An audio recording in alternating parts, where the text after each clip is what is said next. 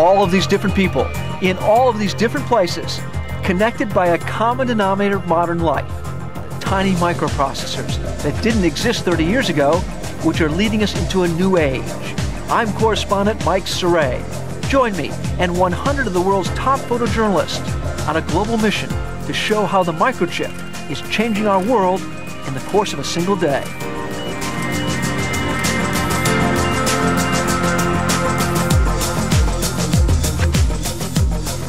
Intel Corporation is proud to bring you One Digital Day, a photographic journey around the globe that captures the amazing ways people use technology.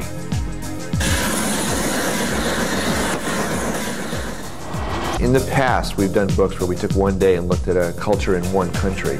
What we've done with this project is shown a technology that's now woven into the fabric of civilization in every corner of the globe, all in one day. Photojournalist Rick Smolan, the creator of the Day in the Life books and 24 Hours in Cyberspace, dispatched over 100 photojournalists on another global mission, this time to show how central microprocessors have become to everyday life, everywhere.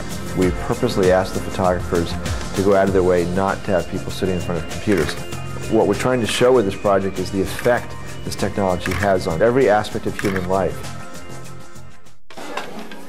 One of the problems of trying to do this in a single day around the world is you have to deal with the local weather wherever you are.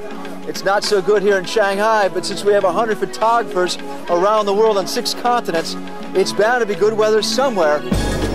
History. Today, it is happening all around the world. Pictures are being taken of modern computer technology. The 36-hour day began in Asia with the morning commute, a universal dilemma of modern life. One Digital Day solution in Bangkok was to work through it, as we discovered these executives doing in rented vans, equipped with the latest telecommuting tools. In Istanbul's morning commute between Asia and Europe, we found commuters using microchips on their prepaid transit rings and keychains to keep things moving. Good morning, Gunnar. Ivar Bohr was already at work in Norway, teleconferencing with his Statoil colleagues on remote oil rigs around the world, while using the same technology to make sure his kids at home were up and starting their day.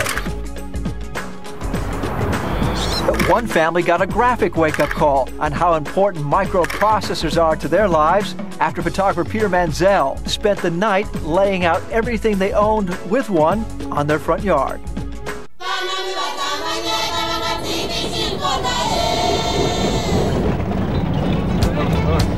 Some of the more enlightening discoveries came in places and activities where they were least expected. In rural KwaZulu-Natal, South Africa, the technology revolution arrives once a month, with the mobile banking trucks local pensioners and entire villages are totally dependent on for their government payments. To avoid the administrative delays and security problems of the past, these mobile banks use finger scanners and advanced biometrics to identify the recipients and their records for making cash payments on the spot.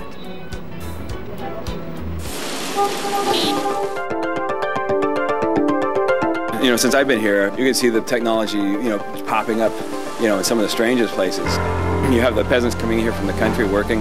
It's their first chance they've ever seen, been exposed to this technology.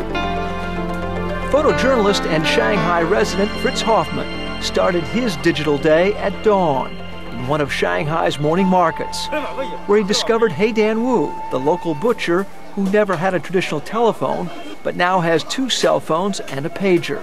A classic illustration of the technology leapfrogging phenomenon sweeping through the new China.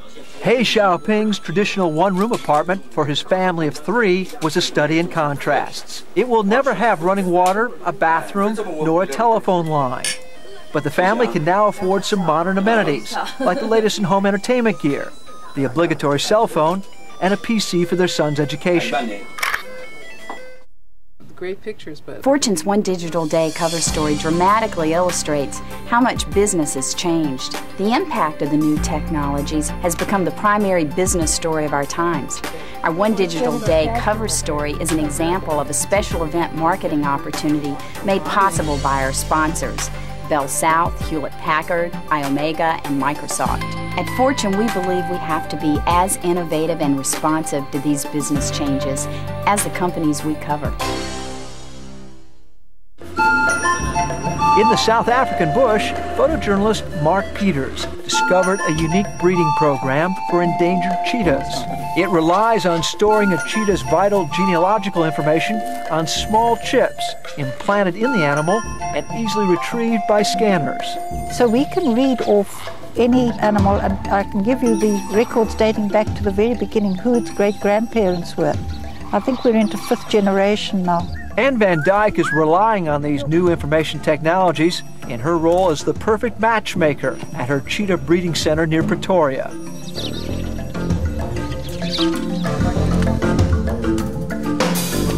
The precise breeding protocols that rely on her extensive research and the cheetah chips have produced a stronger and more adaptable generation of cheetahs, which have recently escaped the endangered list. There's nothing nicer than to go and sit with Gillian up in the bush there and just let your thoughts flow. And that is why I find the laptop so useful. In the world of sports and the endless quest for speed and performance, today's race cars have been transformed into computer networks on wheels. In preparation for a race, pit crews now include systems engineers for analyzing critical engine, suspension, and aerodynamic data downloaded from computers strategically placed aboard the car. The race was already on in the Tour de France, where the racers' vital signs were being transmitted by body sensors to their chase teams. The smaller and more durable the microprocessors have become, the more ways athletes are using them in training and competition. The digital revolution has produced entirely new forms of entertainment, as photojournalist Andy Levin discovered in San Francisco, where a live actor was being digitally transformed into a cartoon character. It's back to the jungle for this lone wolf. Sergeant Neville Jordan never thought a video phone would play a part in his life until one was set up at his base in Tuzla on this day, so he and his colleagues could connect with their families back in North Carolina. Hey! What's his name? Hi, Daddy. Hey, baby. What are you doing? I miss you. I miss you too. Can you hear him? Can you see me? Lose any more teeth? Uh-huh. Let me see. I see. The power of digital communication captured this day by photographers Lori Grinker in Bosnia and Cindy Burnham in North Carolina.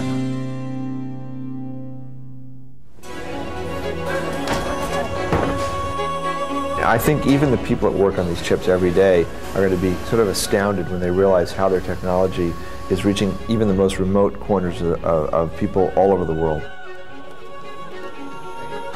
For the record, more than 80,000 images were shot in 28 countries on 6 continents for one digital day. Photo editors from the National Geographic, Time, Fortune, and London's Sunday Times had the daunting task of selecting the best illustrations of the diversity of people and activities, now relying on microprocessors. The fantasy of being able to hold a day in your hand, that idea that all these pictures are happening relatively simultaneously in every corner of the globe, is another way of showing and proving how ubiquitous this technology is.